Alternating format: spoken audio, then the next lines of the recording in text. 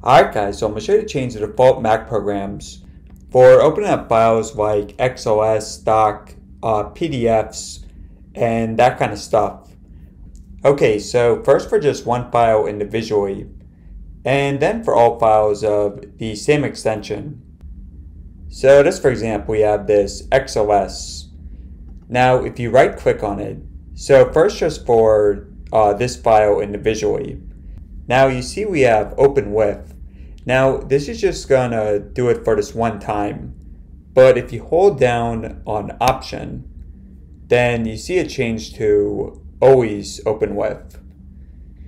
So yeah, you can change it from Microsoft Excel to the pre-installed numbers. And just so you know guys, if you don't see Excel, then in the top right corner, just search right here. Just search for Excel and make sure it's downloaded.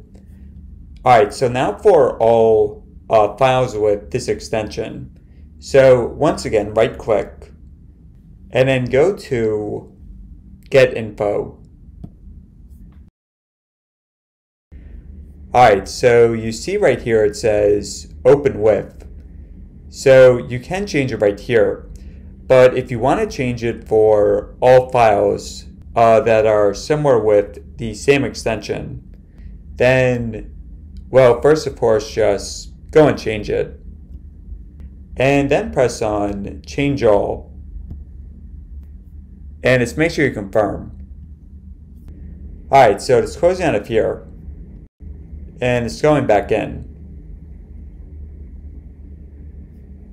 So you see now we're in numbers. And hey guys, all there is to it. So hopefully this helped out.